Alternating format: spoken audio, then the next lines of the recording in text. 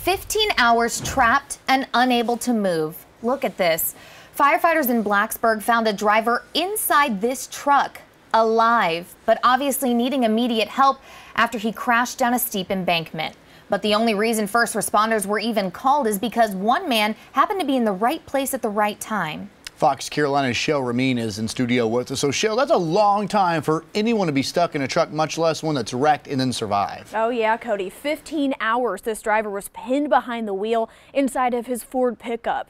Troopers say he had to be extracted from the truck on top of it. But here's what makes this story so unique. The driver and his truck were not visible from the road at the time. A retired deputy living around the area knew something didn't look quite right, so he followed his instincts, and that's when he found that driver. I heard this guy hollering, "Help me, help me." For more than 20 years, Dana Allen was used to hearing the call for help. I just feel like it was something that anybody would do. I mean, that's what I done, for 23 years in law enforcement. This upstate man says he was once an upstate deputy, and even though he's hung up his badge, his helping hands were needed Tuesday afternoon. Only thing I had saw at the time was the camper top there, and the truck was so far down in the embankment, and the trees and the brush, I barely got a glimpse of the tailgate.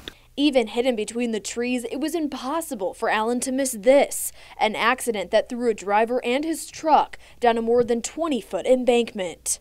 I told the guy, I said, "I can't get down to you, but I'll go get you some help." Troopers say the driver, a 54-year-old man named Tim, was actually stuck inside for nearly 15 hours before Allen found him along Highway 198 in Blacksburg. The way the people drive, they come down this long straightaway over here, and once they run into that curve, most of them lose control. There's pretty often wrecks down there. The driver got the help he needed. This man reminding a fast-paced, ever-changing world to slow down and look out for one another. I just feel like it was something that anybody would do.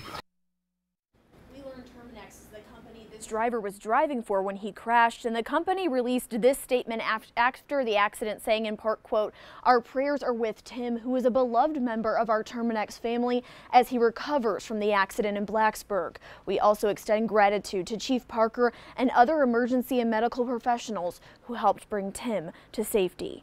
Employees also stopped by Dana Allen's home to say thank you to him for his quick thinking. Cody.